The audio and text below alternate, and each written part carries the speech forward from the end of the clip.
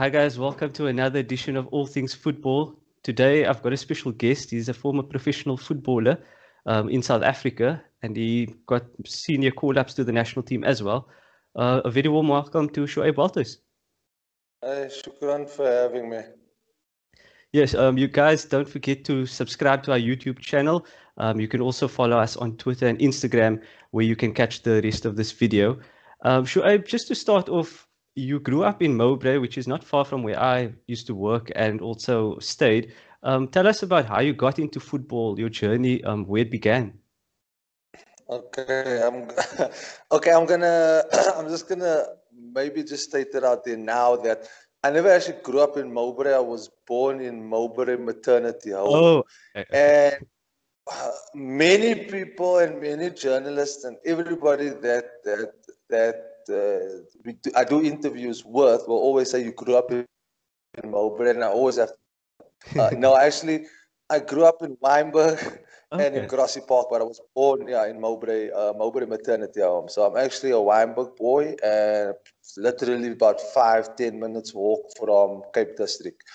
My journey with football was just in the family from my mother's side. All my uncles played football. One of my uncles was fortunate enough to get an opportunity to play professional back in the early 80s, but yeah, he turned it down, and he decided to go the academic way. But yes, we've got a lot of footballers. I think there was a few of my cousins that probably, if I look at it, a whole lot more talented than what I was. And we've always just been a very sportive side with my mother's side. My father's side, they was sporty, but they went more into the rugby, which coincidentally my son is leaning towards more as the rugby side. Yeah. So and then I was playing basically for Bluebells, that plays out of Cape District, and I was just playing amateur football, and I was an infield player up until the age of 16. And I was given an opportunity to play goalkeeper for Bluebells in our senior team. We used to call it the Premier Division, and I started enjoying it. And luckily for me was that I got to shoot out a little bit. So I wasn't always this tall, and I wasn't a tall youngster. I mean, I was an average height. Yes. And grade 11, grade 12. For us, it's standard 10 because I remember I was still the last of the standard 10. Yes. And then I think maybe 2-3 years after that, the grades started. Yes. Yeah, and then my uncle organized with Bobby Solomon's, because my uncle's the imam at 5th Avenue Mosque in Grassy Park. Imam Ali. Yes. Yeah, that's my mother's brother. Oh wow. Okay, small.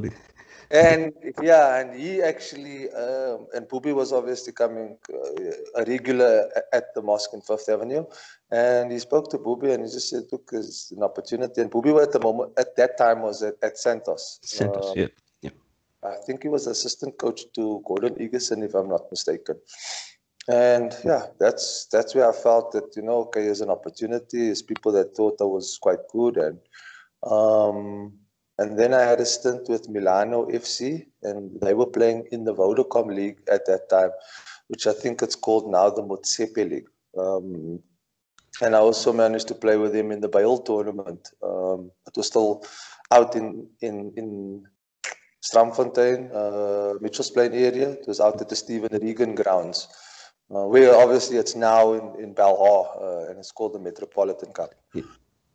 And I got an opportunity with Santos in the they used to call it the development team, because they didn't have MDC at that time. At that stage. So Ghulam Ali had a team called Newtons, and they were playing in the Vela League, not in Vela League, the National First Division. But in that era, it was the coastal and the inland stream.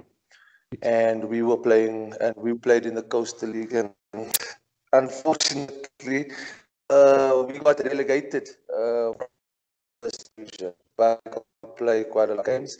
The head coach at time was Mark Harrison. He's a British guy.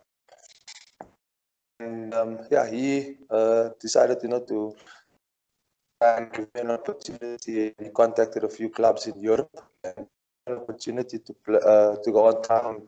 And I wasn't really prepared technically, because obviously I was an infield player, and at amateur club level up until now, there's not really goalkeeper specifics, and to improve goalkeeping.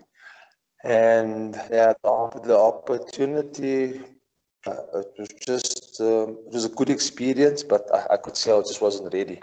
And I mean, I was about 21 years old at the time. And then there was a time in my short career, that I actually maybe thought of not pursuing it, because I was quite disappointed and devastated, actually, to a certain degree, when I never made it to the final squad of the under-23 national team. And it was quite devastating for me, and I decided just to work and to play football in the highest level that I possibly could. And I was given an opportunity at Cairns to play in the Vodacom League then. And I played at Clyde Partners for 3 years. We won the league. We went to the national playoffs for first division. And we lost in the final game. We actually just needed a draw to get into the NFD. And then I was told, you know what, Vodacom is a little, you're better than the Vodacom. And Vasco came, and Vasco asked, do you want to come and play in the first division? And I said, yeah, I mean, I was working for Nashua as a photocopier and fax technician at that time, about 4 years already. And I said, you know what, yeah, I can. Let me give it a shot again. And we did very well at Vasco. In that first division, we went to the playoffs. We beat Bushbucks, and then we had Benoni Premier. We had to just play them home and away. And we drew in Johannesburg, no score. And then we lost in Cape Town, where we missed out on getting into the PSL, which was also quite devastating. But the positive thing was the games was televised, and Bloemfontein Celtics obviously showed some interest, and they were quite keen on signing, and there was an opportunity, but I was, quite comfortable and happy with playing first division football and working. I knew at that time that, football wasn't a long career, and sometimes you overthink things. There was a stage where I thought, what if the club doesn't want to, they signed a 3-year contract. What if they don't want me after 3 years? What am I going to do as a 26-year-old man? I've only got matric. I've got some experience, in photocopiers and faxes.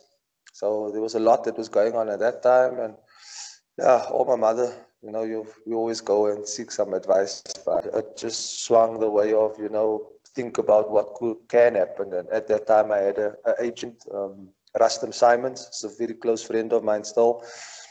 And he also, because I would ask him, okay, so what happens if I don't get another contract? And he would say, but what happens if you do get another contract? And I said, but what if I get injured? And he will say, yes, but what if you don't get injured? And so fortunately, there was a lot of people that had confidence in me, maybe not the confidence that I had in myself, going all the way. And then I can remember it like it was yesterday. I said, look, let me think about it. And then Rustam said, okay, Bloemfontein Celtics and the owners, they said they'll even fly you up. We can go and spend a week in there. And I remember we on Mango, and we're pulling into Bloemfontein. And when you just in the descent, and you just see brown, because this is beginning of June or middle of June, and it's just brown everywhere. There's not even houses. and you pull into the airport and you get off the plane and it's, I promise you, it's probably about 2 or 3 degrees. And I'm like, I can do this. And then he said, "Do not be here. Let's meet the owners, whatever." Okay, meet the owners. They take me around. They showed me the mall. I said, "Is this it?" And they said, "Yeah, this is all we got. It's a waterfront." Waterfront? He said, "Oh, we're going to go have lunch at the waterfront mall." I said, "Okay." We pull up the waterfront and it's literally about a quarter of the size of our waterfront. And there's a little bit of like small little dam in the middle. Okay. And Sunday evening I got home. Monday we decided with the rest of them, I said, okay, let's give it a shot. And yeah, for me the rest is history. And then from there I just, set myself the short-term goals, longer goals, and that's how I just continued with throughout my career. I wanted to ask, so you played for specifically 3 clubs that it was quite where you had a good stint, I would say, and you were well known in that time. It was Celtic, it was Maritzburg, and then it was Cape Town City. How would you say the different 3 clubs were to you and your career as such? Yeah, Bloemfontein. Again, I'm gonna go back. I was there for 2 weeks, and I would lift the blanket up in the morning, and you could literally see the own mist, and you do this like yes, and you see that. and I would go outside on the balcony because like two flats away was one of the teammates and a very good friend of mine still up until today is Gary Goldstone. And we would meet outside for breakfast. I'll have my cereal of oats and he'll have his whatever cornflakes. And the one day it was just snowing. And I just looked at him and he's smiling at me because he's been there for like 2 years. And it was literally snowing. And I got back into the house and I called my mother. This is 2 weeks later. And I called my mother and I said, no, I'm done. I'm done.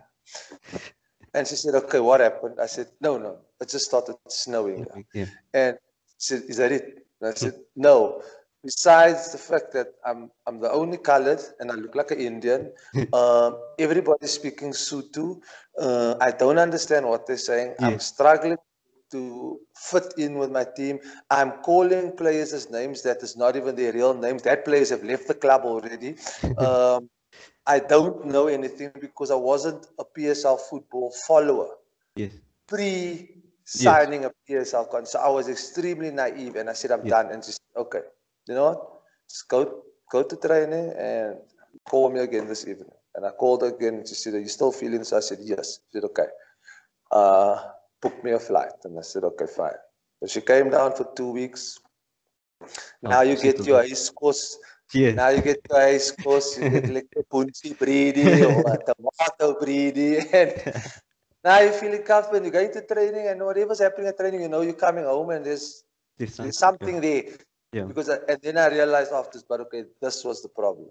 Yes. I was feeling like an outcast in my team. And then I was feeling like, and even at home, I was like, I would go to Gary, we would have maybe a supper together, and then after that, I'll come home, and now you're looking at 4 ceilings, and you have nobody. Exactly. And so basically, where I'm going with it is that Bloemfontein has given me the courage and the confidence because then again, so I'm competing with Ugandans #1 and Bloemfontein Celtics #1. At that time, it was Postneto Moni, and after 10 games, he got injured halfway through one game against Black Leopards, and we were down 1-0, and we won the game 2-1. So I continued playing, and he just never ever played again after that. And in that time was Bloemfontein had the best support base in the country for like 10 years running. Yeah, special supporters. They had special supporters. And the old Caesar Mabodu, I mean, the subscribers or the viewers can actually go and Google. Even if you Google my name, the first thing that will pop up will be that penalties against Black Leopards, and then you'll see that atmosphere. So we literally filled that stadium of 13,000 week in and week out. Whether we played Chiefs, whether we played Wits at the time, whether we played Ajax, Cape Town at the time. So now I had a mountain to climb because wherever you go in Bloemfontein is small. So you go into a mall and everybody knows you. You walk in the street and everybody knows you. So now you lost the weekend and they're busy swearing at you in Sue. But you don't have to necessarily understand Sue to know that it's... to know that what they are saying is they are, they don't want you in the skulls. So it taught me fight. It taught me courage. It taught me resilience. And that is why I could continue and why I felt I had a little bit of a more successful career out of Cape Town than what most of our footballers from Cape Town have. It's because of Bloemfontein. And then, things didn't go too well when we signed Patrick Ticknam from the Olympics. I think it was the 2008 Olympics, if I'm not mistaken. Yeah, sounds about right. Yeah, and then he came to sign for us because we had a new coach at that time. It was Mitch Davre, and he was looking for a little bit more competition for myself and him. And I got injured for a long time. I think it was about 2 months. I think it was a sports hernia. And Patrick, obviously, he claimed the number one because it was doing really well at the time. And and then I pushed for a loan move. That was 2009. Yeah, because the Olympics is every 4 years. Yes. So 2008 was the Olympics. Yeah, 2008, 2012. Yeah, 2008. Yeah. So after that Olympics, he came. And then myself and him were sharing for that season, 2008 and 2009 season. And then 2009, I got injured again. I think it was my shoulder. And I was out again for 2 months. And I knew that in 2008, while I was doing well, I got a call up for Bafana. So I obviously wanted to keep that momentum going with getting a regular call-up, so I needed regular game time. Yes. And I approached the club and asked for a loan move.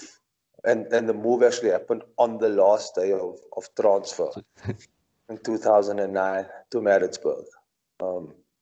And that's when I started working with Ernest Middendorp, my first stint with Ernest Middendorp. Yeah. And I was playing quite regularly, and I became a household name. I think I've got myself and Peter Peterson, we've got the most amount of matches under our belt for Maritzburg. And we played there for 5 years. It was tough because we were fighting a relegation a lot of the times. Up until now, I think they still just survived relegation on the last day of the season. So it's kind of up and down. It was then obviously made the World Cup squad. People are aware of, which was also quite a surprise because the 3 goalkeepers that went to Brazil in that the pre-World Cup camp was Emil Barrat, Munib Josephs, and Itumeleng Kune. And unfortunately, Emil got injured in Brazil, and I got a call up. So that was also one of my questions. Was you were part of that 2010 World Cup squad? Tell us. I've got 2 questions regarding that. How was it like, the atmosphere being around the squad for the World Cup? And then my second question is, for I think the second game, Kune got a red card, if I'm not mistaken, and that meant that Munib Josephs would play in the final game against France. But how was it for you? Because now all of a sudden, if anything happens to Munib Josephs, you're in the team. So how was it for you around that time? And then when Neep still goes and I don't know if somebody still has that game, they will actually watch it. I think it was the 60th minute, 65th minute, and I don't know, he was holding something like he's injured, and I knew he was probably trying to pull my leg and make me not because we had this, and you know he's a jokey guy, Yeah. and he could probably see how anxious I was in the warm up because obviously Cunha wasn't there. Yes. It was just myself and him, and you could probably see that I was as anxious as I would be if I were to actually play the game. Yes. But he also had a bit of nerves, and then I don't know, maybe he was feeling sorry for me there on the sidelines and thinking, oh, you know what, we 3-0 up or 3-1 up. Let me give him the last 20 minutes and maybe, I don't know, fake an injury or something. But yeah, something happened at that time where it was so before the game. Yeah, it was nerve-wracking, but also it was that anxiousness that keeps you on your toes, which keeps you alert. Up until now, I still get goosebumps when I watch the first goal because coincidentally, myself and Yeye Leselwani, the excuse player, we were on a coaching course together, and we did a topic called Laws of the Game, and they actually showed that goal. No, sorry, I lied. It was actually in the football theory that one of the clips was that first goal, and he was part of that goal. And like now, it still gives goosebumps when you think about it. Shabalala scoring that goal, how electrifying I mean, even before that, we left the hotel and there was a fan park like 200-300 meters away, and we driving past it, and you could see the people were there, and you could really get that, that feeling that it's there, and then singing your national anthem. It's the first World Cup game on African soil. All those emotions go. It's just electrifying. You have 75, 80,000 supporters. Majority, 90% of them were South African, and it was just unbelievable. It was something that I will be able to tell my grandkids hopefully one day about, and still remember it like it was yesterday. I think you also currently hold the record for receiving the most call-ups to the national team without playing. How does that record hold with you? Is it something you're proud of, or is it something that you regret not actually having been chosen to play, given that you got so close so many times? Yeah, for me it was maybe it's because I'm a guy that always look at the positives. There was certain times that I felt a little bit disappointed not playing, like even as recently as 2017 when I got a call up as a 35-year-old, 36-year-old, and at that time we played two friendlies. I can't even remember who it was against, but I remember that it was in Durban and East London, and I was promised, by the technical team at that time, you're going to play the second game. Okay.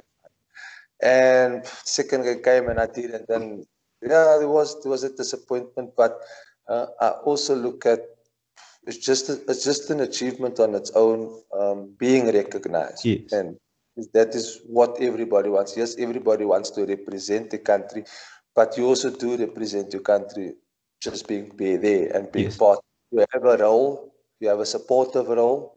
You need to support whoever's playing ahead of you. You have to have the right attitude. And for me, it's the same thing like people ask me, so you were nominated 2 years in a row for goalkeeper of the season. You also never won it. But it's an achievement on its own, just to be there. Getting it is the cherry on top, but just to be recognized for your hard work and your accolades that you have gotten throughout that season. It's good enough for me. That's what I always tell people, and I probably took it the same way. Yes, it would have been lovely, and it would have been a different feeling to be on the field. But I was obviously wasn't fortunate enough to it. But I look at the positives.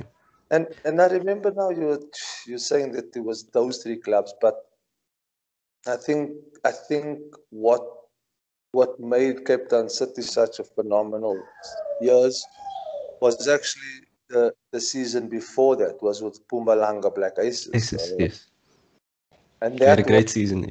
I had a brilliant season, and I mean, I was competing with a regular Bafana at that time, Jackson Mabugwani. He was a regular in Bafana, and I mean, he got a red card. I think it was the third game. And when I started playing, I never gave it up. I think I played about 24, 25 games that season. So that was probably my best season as an individual. Yeah. And then the season after that was as a team when we ended off with aces. We actually ended off joint third, but our goal difference was the same. Our points was the same. They just had more goals for. So that's how they got into CAF. I think Platinum Stars was I think ended it of was, third. yeah. Yeah. So and then with City was my highest ever finish of third, with Eric Tinkler, and then we went to, I think we played Champions League and we won the Telkom Cup. So as a team, City was the best the first year, and then as an individual, my best season was with Aces. Definitely. So just you touched on it there, but how was your experience playing for Cape Town City? Seeing that you are a Cape Town boy, how is it playing for Cape Town City? I mean, I'm also asking the question because I do have an affinity with the Cape Town team. So tell us what it's like, Cape Town City as a football club. They seem to be very professional, very well run. Tell us what it was like for you as a player. Well, when I heard that Aces was sold, I was devastated because I was like, oh crap, there goes your plan out of the window. So my plan was to relocate to Johannesburg, hopefully get about 3 or 4 years with Black Aces, start getting into analyst work at SABC or Supersport, grow your goalkeeping academy, because there's a bigger demographic in Johannesburg to build awareness. Start your coaching courses, getting your coaching badges, trying to, get onto the database of, the SAFA, maybe into one of the junior national teams as the goalkeeper coach. And then you just get blown with this one. Are you relocating back to Cape Town? And if I wanted to, I've just called Alexi Estafio or Ari Estafio and asked him, can I come back to Cape Town?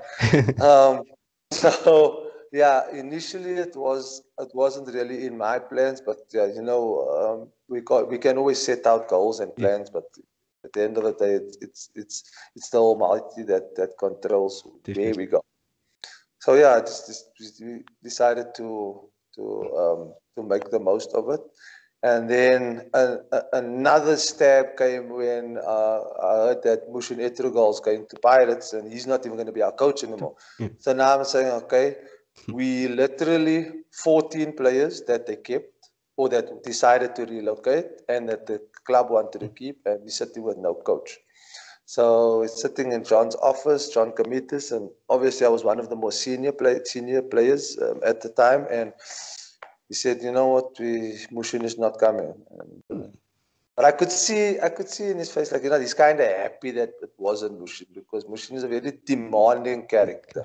Yes. And then he said, "Well, we have got a few options." I said, "Okay, yeah, well, good luck with that decision on finding a coach." And Eric's name was there, and they unveiled him as the head coach. And the first year was tough, but I think because we had a good core and we had a good spine, and we had a good understanding of the game and the individuals that we had, we could build around that. I mean, we had at that time it was myself as the goalkeeper.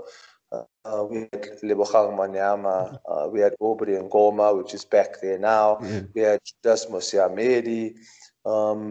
So yeah, it was just about getting some fresh faces there.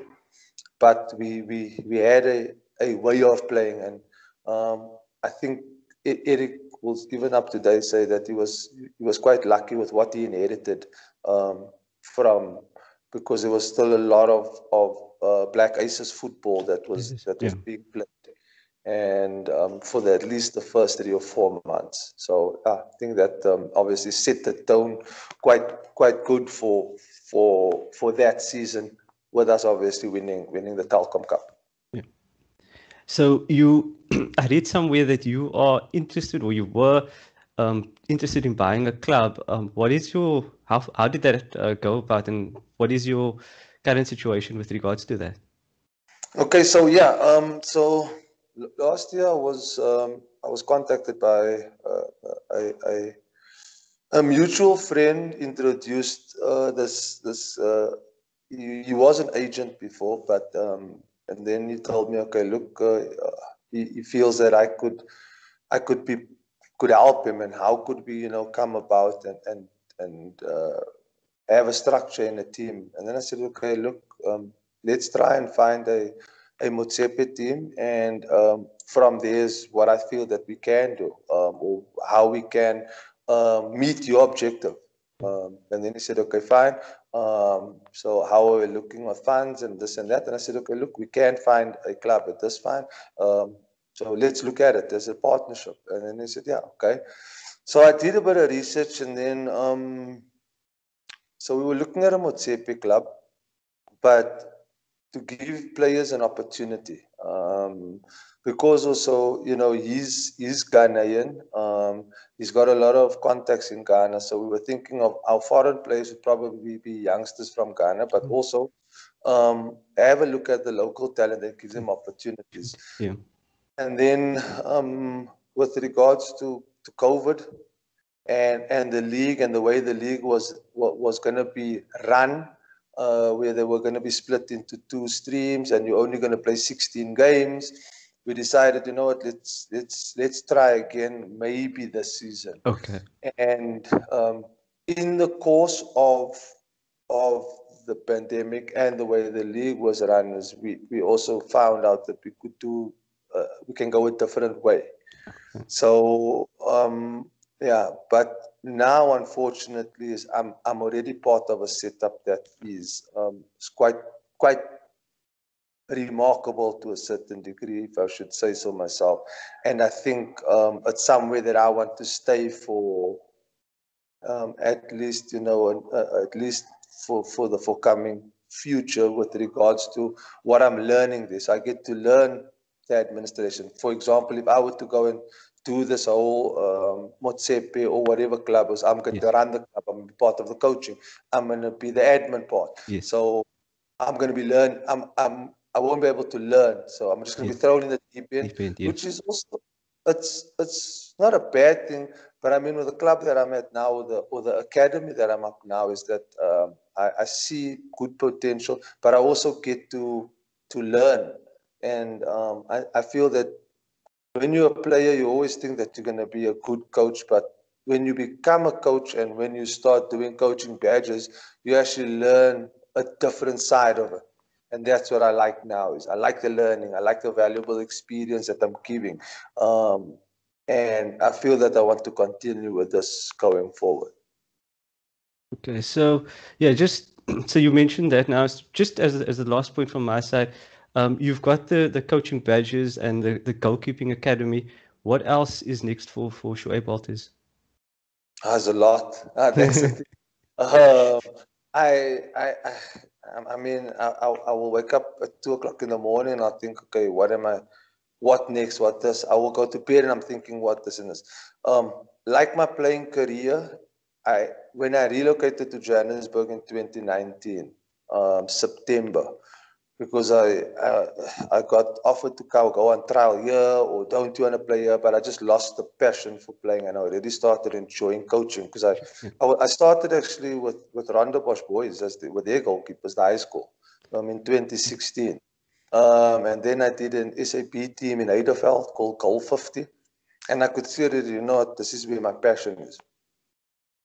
To answer your question, when I moved here, 2019 in September, I came to work with Stars of Africa, which is Farouk Khan's soccer academy, and he's renowned for sending players to Europe. Yeah. the likes of May Maklango, the latest now is Luther Singh in Portugal. So, and then I went to assist his goalkeepers, but I set myself goals that time, and I said, okay, again, we're going to fast forward from 2016 when you had these goals, and we're going to do it now. Okay, you're going to have your own academy in Johannesburg. You're going to push to get as a football analyst, because I used to tell myself, and people told me I'm good at it. And you're on SABC now, currently. Yeah, so Alhamdulillah, I'm on this. After, I'm sure if the director of SABC must watch this, which I'm gonna actually tell him to, his name is Joe Hitler. That was 2019 September. From January, I messaged him. He said there's nothing. I emailed him. He said there's nothing. I called him. He said there's nothing. Then it was COVID. Poof.